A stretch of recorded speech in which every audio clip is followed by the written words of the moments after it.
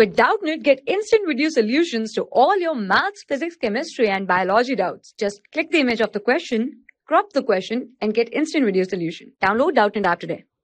Hi everyone, so we are given with the question which says a ball is shown at an angle theta up to the top of clip of height L from a point at a distance L from the base as shown in the figure.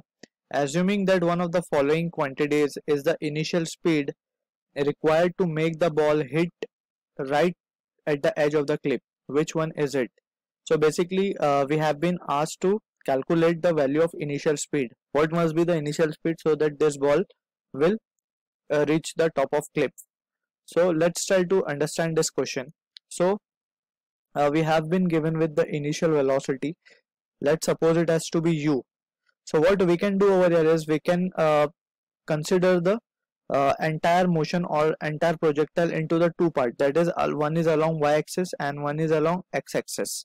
So we can say there will be two components of velocity. One will be along horizontal, and if suppose this is angle theta that has been given, so horizontal velocity will be u cos theta and vertical velocity will be u sin theta. The best way to solve projectile problem is that we can individually imagine the motion along x and y axis. So from here we can say to cover a distance of this L along the horizontal direction, so we can say this velocity will be responsible. So we can write along horizontal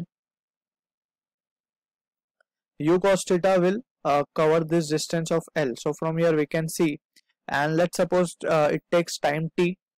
So we will just use the formula for velocity, that is u cos theta will be equals to distance upon time. Therefore from here the value of time can be written as L by u cos theta. Alright, so in this much time the ball will reach at the top and cover this much distance, that is we can say it will vertically displaced by distance L or displacement L, and horizontally it will be displaced by another L, as we can see in the figure. So let's say this is our equation number 1. So this is the case of a horizontal motion. Now we will consider the motion for a vertical plane or along vertical. So along vertical, as we can see at every point acceleration due to gravity will be acting in the downward direction, and this will be the case. So we can apply kinematical equation to get the displacement. So we can write displacement, or we can use third kinematical equation, that is s equals to ut plus of half at square. Here we will follow the convention, that is downward as negative, upward as positive. So we can say displacement is upward, that is plus L.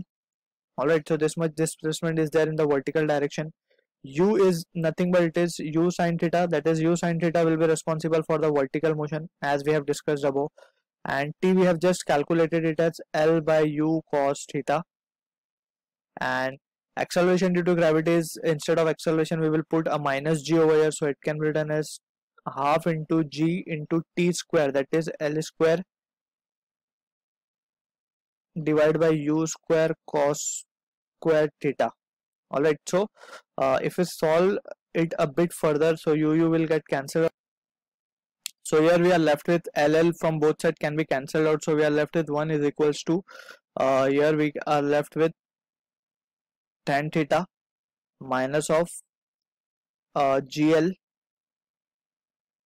divided by 2u square cos square theta. We are interested in finding the value of u square, therefore we can say 2u square cos square theta will be equals to GL upon tan theta minus 1. Alright, so from here we can see, therefore the value of u square will be written as GL upon tan theta minus 1 into 1 over 2 cos square theta. So this result finally leads us to u will be equals to 1 over cos theta under root of GL upon 2 tan theta minus 1. So this is the final expression for velocity we are getting, or initial velocity we are getting, and this matches with option B. So I hope you have understood the concept well, and thank you for watching. For class 6 to 12, IIT JEE and NEET level. Trusted by more than 5 crore students. Download Doubtnut app today.